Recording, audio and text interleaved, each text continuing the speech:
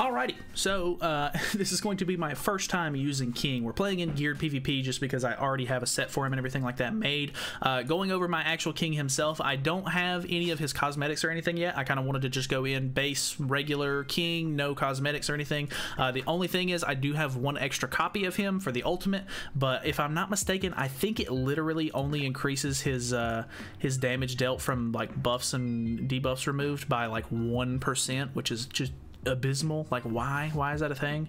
But yeah, so I literally have that. It's very minimal gains, of course, but yeah, I do have one extra copy just in case you're worried about that. But yeah, I don't have any of his extra cosmetics or anything like that. These are all base stuff. That one you get from Affinity, and I have invested in that one because it was already a UR piece. So yes, very base kit, obviously regular sort of thing. This is I would say this is pretty like a good like look at it, what you would be looking at if it was a free to play day one, because obviously the outfits and stuff like that are paid for the first 2 weeks. So we are going to be using an attack crit damage set on him because I think honestly his attack crit damage is going to be probably the best play if you want to be an aggressive King user. Obviously I do have I have an HP defense set for him as well, and I'm going to probably use an HP crit damage set sometime in the future, and we'll sort of try to compare the two and see whether or not you should maybe run one over the other. But anyway, let's hop in. I'm using a pretty base team, I guess. Like, this is like almost like the original like Margaret team, but instead of Death Pierce, we're going to be running Festival Zeldris in the back. So everybody else on the team has pretty much all maxed out cosmetics. Their ultimate levels are relatively high. I think Gother's is at 4.6 at this point. Droll's is at 6.6, and I want to say Zeldris's is at like 2.6 or 3.6. I can't remember exactly. I think it's only 2.6. But yeah, so I don't have like insane sort of cosmetics or anything like that on King, but I do have really high CC. So it looks like we're getting a player first turn, but it's taking him a minute to load in. His name is The Real Free to Play, so I'm interested to see what his CC is.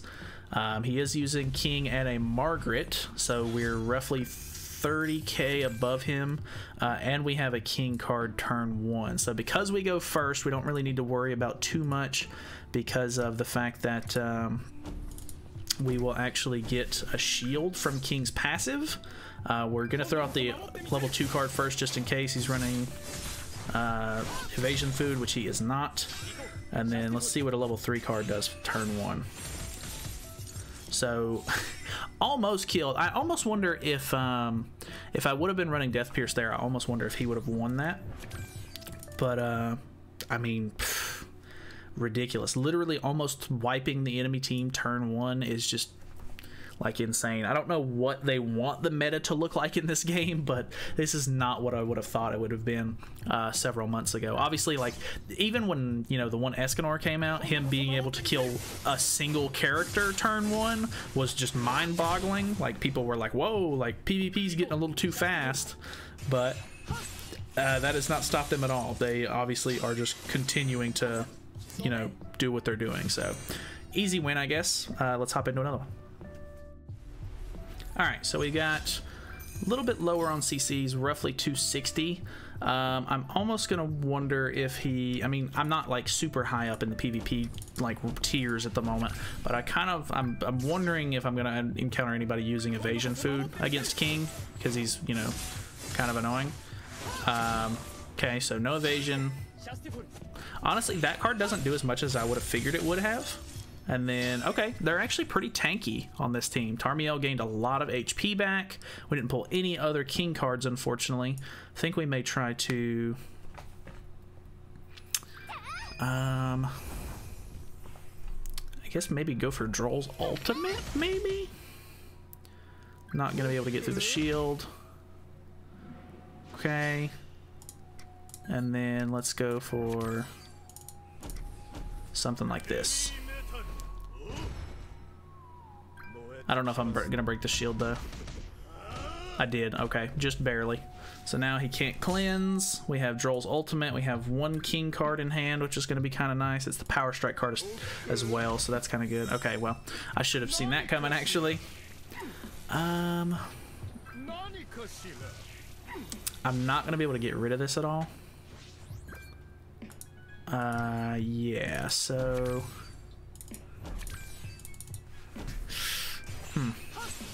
Can't do anything about the Tarmiel, unfortunately. Boom. Yeah, not doing much damage here, but the shield is honestly going to be kind of helpful. We didn't do a whole lot of damage, so I'm not expecting the shield to hold up too crazily, but this is good testing either way.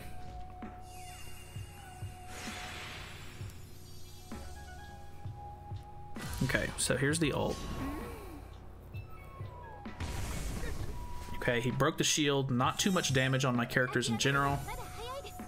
Luckily, I have a Tarmiel. Tarmiel. I have a Droll stance going. Let's go ahead and upgrade on King. Maybe should have used the level 2 dissolve there. I don't know what reason I would have had to not use it, but okay. With the damage reduction and everything, I feel like the other card, what is that one? It's not the Power Strike. I think it has Sever, I'm pretty sure, like triple crit chance. I'm not doing as much damage as I would have figured I would be. I feel like he's just kind of using like a really tanky, sort of stall-y team though. So it might be just really hard in general for me to get through him.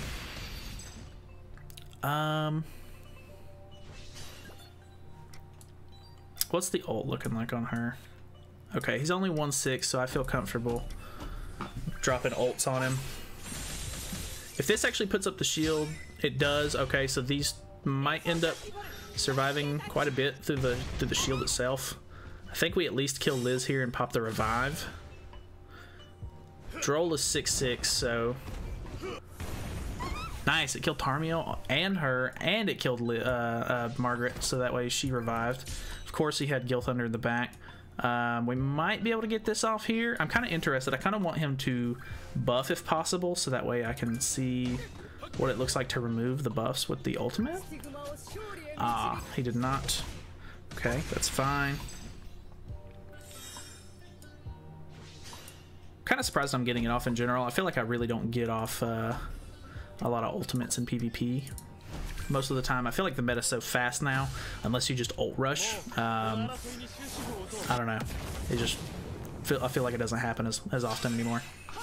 So boom, kill her. I mean, honestly, that was a pretty decent competition. Like, he lasted a long time. Like, I wasn't killing him as fast as I feel like he does with most teams, but you can see I still ended up doing very, very well with a lot of HP remaining and everything. So next match. Alrighty, what do we got? It looked like one of his characters, I think it was Sariel, had some sort of like glowing on his outfit. I'm not really sure. I guess there's glowing on that outfit. I'm not really positive on that one, but either way, we'll actually merge a Droll card here, which is going to be kind of nice. I don't know why, but I wasn't paying attention to the CC, so I'm not sure what he was looking like. I kind of wanted to swap out and put Death Pierce on instead of Zeldris in the back. I think I'll do that for the next match, just to kind of see if it'll help out that much more, just as a test, I guess, because I don't know, Zeldris seems like pretty good in the back, to be honest, but I feel like with him critting so much and Death Pierce lowering crit defense and crit resistance, it might end up being even better.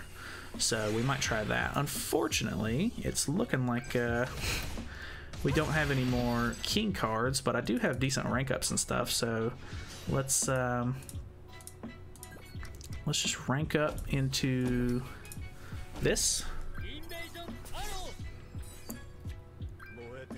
Droll is just like an insane support unit in general, so the fact that he just fits really well on the team. Obviously, there's like a ton of different teams that you could use instead of just like this one specifically, but this is, I figure, if you've been using the Margaret team a lot, like this is like the sort of traditional Margaret team, you probably already have these characters built. You know, so it's kind of easy just to slot King right into the team there. Obviously, not very free-to-play friendly to have Green Gother, just because he's really hard to like get in general. But yeah, so let's hope. I actually don't think this is gonna kill Sariel, unfortunately, but well, it is a level 3. I don't know. Let's see. Boom, boom, boom. Wow, okay, it actually did kill both of them. I was not really expecting it to kill Sariel there. with as much HP, and he had the Margaret buffs on. So that's actually insane. Especially with this card too, like the Sever, instead of it being the Power Strike card, I would not have assumed this one would have been able to beat through that. Kind of nuts. Kind of insane. I think let's go for something like this. We'll end up getting King's Ultimate here. Yeah, Tarmiel's dead right here. Boom. And then this might actually clear Escanor. The meta is going to be absolutely destroyed today. Oh boy. And this is without costumes. Like, this is like pretty much like free to play King. I have the one extra copy of him, but God. Alrighty, so we have switched over to Death Pierce in the back. We're roughly the same CC, still 318. I think there might be a couple hundreds missing. Well, that was kind of unfortunate. I still want to test it either way. I'm going to buy one more PvP ticket really quickly, and we'll hop back in. Alrighty, finally, we got into a match. It is another King, a little bit lower CC than mine. Hopefully he doesn't quit straight out the gate. But it is a real player, so I wouldn't be surprised if he did. Like, I get it. Like, it really is just kind of like go first or lose sort of scenario, which is really unfortunate. Like, I don't know what to say. He's already bowing.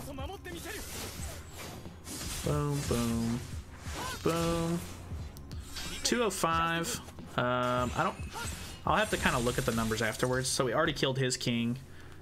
And yeah, we've got the shield up. His Escanor is obviously not going to really be able to beat through that very easily. So yeah, I don't know.